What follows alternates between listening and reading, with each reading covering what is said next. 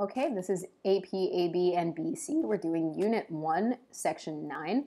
So basically, this is a quick review of the stuff that we've covered and talking about connecting multiple representation of limits. We're just going to bust out two problems to make sure that we can kind of make the connections. So let's start with example 1. So which of the following, if any, could represent the given situation? So the given situation that we're talking about is two things, right? So number one, f is decreasing. Okay, so there's two things we're looking for. We're looking for f is decreasing, and we want the double-sided limit as x approaches 2 to be 3. So we're looking for two things, right? Decreasing, and the double-sided limit is at 2 is 3. So we're just going to walk through one by one. If I were you, so if you saw this on an AP, you would probably see it as multiple choice, something where like answer A was 1 and 2 only, and answer B was all 3, and answer C was 1 only, and answer D was 1 and 3 only, and answer E was none of the above, or something like that, right? So this is multiple choice. We're not doing it that way. This is a free response. The advantage to multiple choice is that you can knock off the easy answers first. So the very first thing I can see with my eyeballs is that 2 doesn't work. The reason 2 is going to fail is because although this limit is 3, right, that's definitely a 3, this limit is very much not a 3.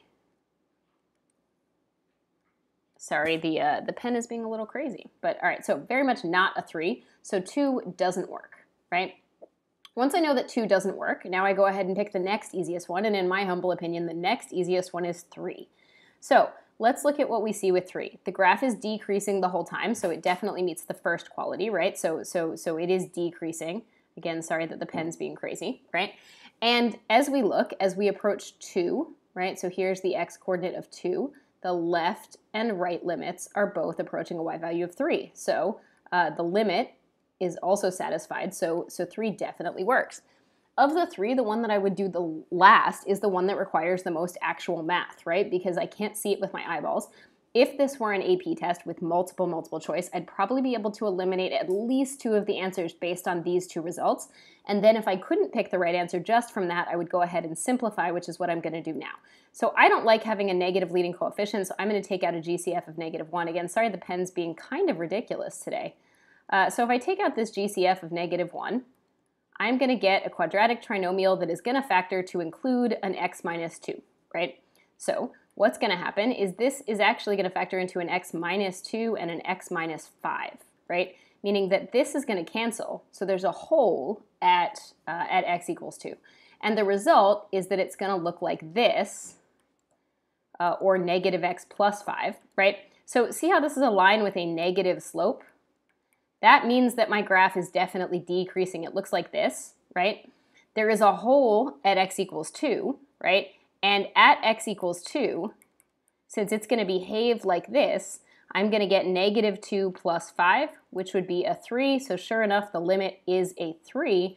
It meets both qualities. 1 also works. So my answers are 1 and 3. Okay, let's go ahead and do a P1, and that'll be the end of this section. All right, so for P1, I'm going to adjust my pen for a sec and see if I can figure out why it's being crazy. All right, let's see if this is slightly better. Who knows? Okay, so same problem for P1. Which of the following, if any, could represent this given situation? Now we have 3 qualities here. We have f is increasing. Oh yeah, that's not lined up.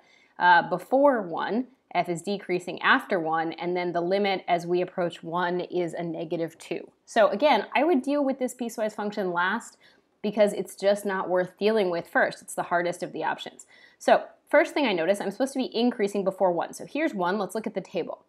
These values are getting bigger. So this side is increasing, and it's approaching a -2, right? These are getting to be higher numbers approaching -2. This side is decreasing because, again, decreasing would mean as you go from left to right. So this value is bigger than this value is bigger than this value. So this side is, in fact, decreasing as you go from left to right. Right? These values are getting lower as you go from left to right. And it is also approaching a -2. So this answer does work, for sure. Answer 2 works. The next easiest one to look at is the graph, right? So I see that I have a positive slope before 1, so it's definitely increasing, right? So that works, right? I see after 1 I have a negative slope of my line, so it's definitely going downhill, it's decreasing, right? But the double-sided limit is not going to be a -2, right? Because the limit does not exist, so this one doesn't work, okay? If we do the last one, right? So I notice that I have a positive slope, line with a positive slope before 1, so that means that this thing's increasing, check. I see that I have a line with a negative slope after 1, which means that this thing is decreasing, right? That's what a line with negative slope would look like. So really, all I have to do is check the double-sided limit. So the limit as x approaches 1 from the left of this function is going to be what happens if I plug into the 3x minus 5. Well, that's going to be a 3 minus 5, which is a negative 2, so that works. As I check from the right, the limit as x approaches 1 from the right of this function is going to be a negative 2 times a 1, which is also a negative 2, so that works. So this one also works, and my answer is 1 and 2. And that is our Unit 1, Section 9 video.